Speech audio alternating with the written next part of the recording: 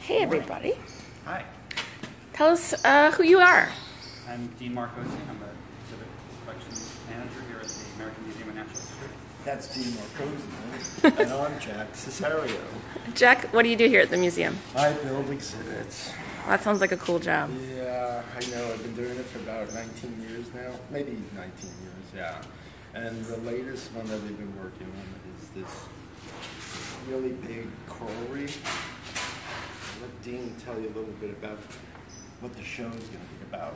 Well, tell me where we are first. Okay, we're in the production studio, exhibition production studio at the American Museum of Natural History. This is a place where we build models and dioramas for the exhibitions that go in the museum. Jack is very good at pointing things out. We're currently working on an exhibition about Cuba, which will open in November. And it's pretty exciting. One of the elements in there is coral reef, a recreation of coral reef. So this is a coral reef that is accurate to Cuba in particular, right? That's right, yeah. So, and that's, I think, a particularly interesting thing that maybe people don't always know. This isn't just any coral reef that we're building here, right? This is Jack is swimming by. really well researched. And talk to me a little bit about that. What's the research process like? like? So we work with curators and other scientific consultants to understand why we're representing this coral reef and what about it is unique. We do our own research. We get reference images. Jack, do you want to chime in on that a little bit? Yeah, how do you start building a coral reef? Well, first we go through the designers who are on the fourth floor. Okay, they come up with a basic plan of what's going to be the footprint of the reef, and they give us dimensions and heights, and kind of that's the basic. Okay, it's a foundation to build each stage up, and then we kind of get involved with curators, and they tell us basically what kind of corals are going to be on the reef and things like that. And God, you help me here with this. There's so much to do. I mean, they point us towards references and images and other types of research that we can use. And then we look at what we have in our collections in terms of models that we might already have existing, so we can try to reuse some things if we can.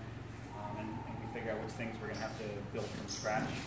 Like this hawksbill turtle, for example, which is a model that I think a really beautiful model that's just made for this coral reef.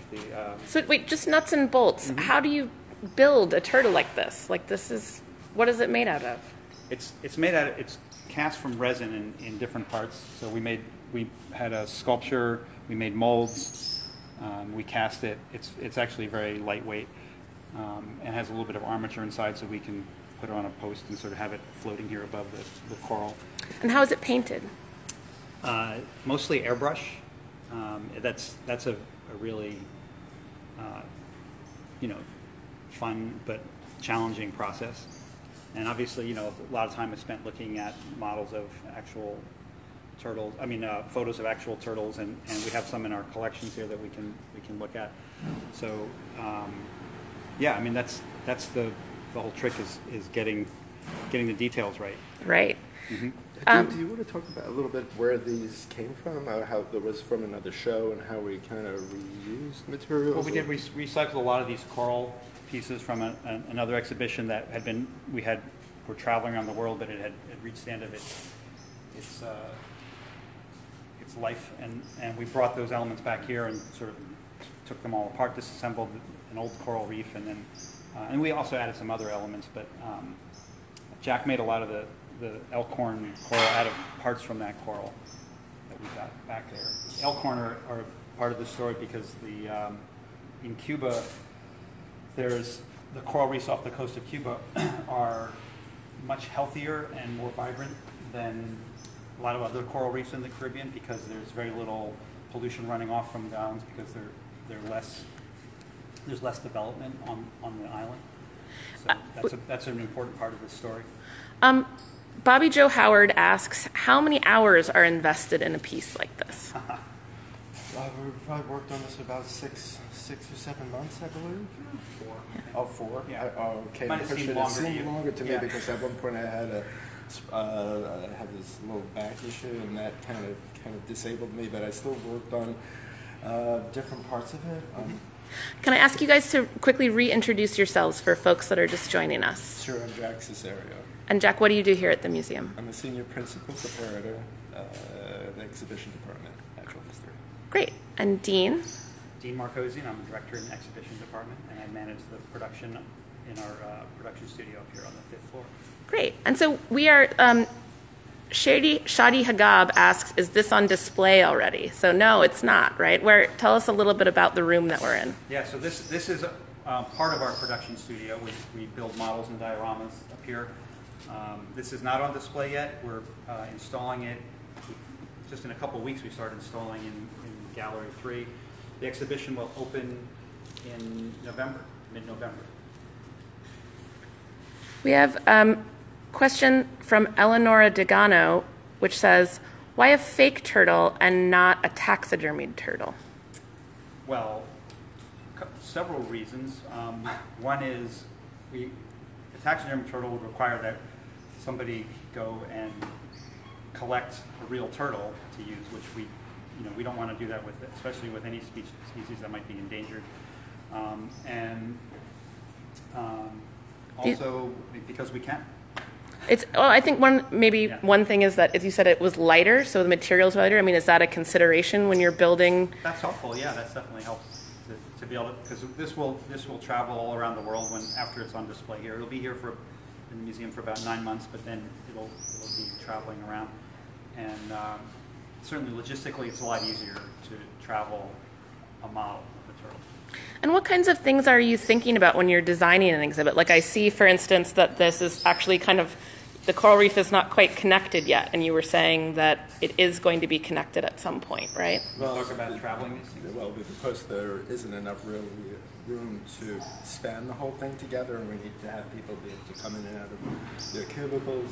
And also, it all gets broken down into multiple sections because to travel, it can't just go as one big unit, it has to go in multiple pieces.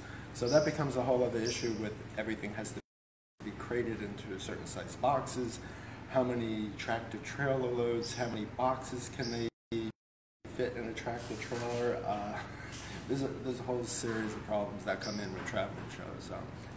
That's why that's basically broken in half, because there wasn't enough room and it's meant to be broken down. Right. So we have to think about things like the size of the units that will travel, how heavy they are, and they have to be very durable. They have to come together, be put together and come apart multiple times, so they have to have a lot of durability, and that's some of the things that Jack is wrestling with when he's building something like this. Kurt Whelan asks, what's the advantage of a model reef over film of a real living reef? Well, I think, we try to make environments where people, and in exhibitions where people can really get sort of an immersive feeling, like they're actually in that place, they're experiencing it. There are, movies and TV screens and stuff like that. People see those all the time, every day. I think being able to walk through a real 3D recreation is something that's kind of unique, and that's what we're trying to create a visitor experience that people can't have without coming to the museum. Right. And you can't do this. So one person, and I apologize, someone who I saw earlier, Joshua Cook was talking about the fact that the colors are very natural seeming. And I wonder how much you guys are thinking about the colors of something underwater versus, what is that a consideration when you're thinking about painting an exhibit? Yeah, I suppose that's really important, but in terms of effect and having something that's lifelike as opposed to everything being kind of in a blue haze, a lot of times when the shows are put into the exhibit, there's also lighting involved, and lighting becomes another issue.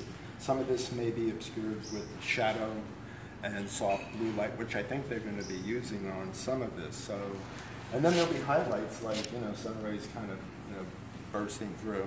Yeah, we're going to have those shimmer lights that kind of like Right. give it the feeling of being of the surface, you know, refracting light and causing movement and stuff. And I mean, with a coral reef, it's actually they're pretty shallow in the water, so we don't have to do a lot of like deep water effects, which is good for this. But we definitely look at images of coral reefs that are, you know, taken in the water, and we try to, you know, recreate those kinds of colors and those kinds of effects. Very cool. Any other highlights for you? What are any favorite animals or species that you particularly enjoyed working on? The pillar coral was a lot of fun. Yeah, that was one Can of we those. take a look at those? Tell me about the pillar coral. Well, we had a kind of was struggling. It has a very delicate kind of surface, Yeah. surface texture, and we ended up using terry cloth to cover the whole thing to give it that more lifelike appearance. It's hard to see probably on Facebook or camera, but it was all covered in towels, basically. You can see the seams are in the back, but that's another story. Yeah, and you know, try to give it some color, put it all together, whatever it takes. And then sometimes you throw the kitchen sink at an exhibit to get it done, and I think this one we kind of like excelled at. So. What are some of the towels? Have there been any other interesting materials you have repurposed in the past to create something? Oh, in the past? I mean, we do basically 2 major exhibitions a year, so we're always building stuff up here. And yeah, I mean, I can't think of an example offhand, but we're always coming up with some technique that, you know. Personal project. Yeah. What? He once built a giant. No, I was thinking about that giant water vessel that you built out of foam that you found in the dumpster. You know. Yeah, we kind of recycled. It was ceiling insulation or something. Yeah, we have all. God. That was a while ago. Yeah. Well, in the meantime, Bobby Joe Howard, think on that. Bobby Joe Howard asks, what was the most difficult part of this to build? Probably living through it. Surviving. The difficult part? Yeah, no, it was that we had a really hot summer. Okay, so we were building things up here sometimes in like 80-degree temperature. So just, you know, the nitty-gritty of building stuff sometimes and making it so that people are going to enjoy it. Cool. Well, I think I'm going to give people a little tour around the reef. Thank you guys so much. Anybody has any questions? Yes, and please keep posting your questions, and I'm just going to do a little tour of this.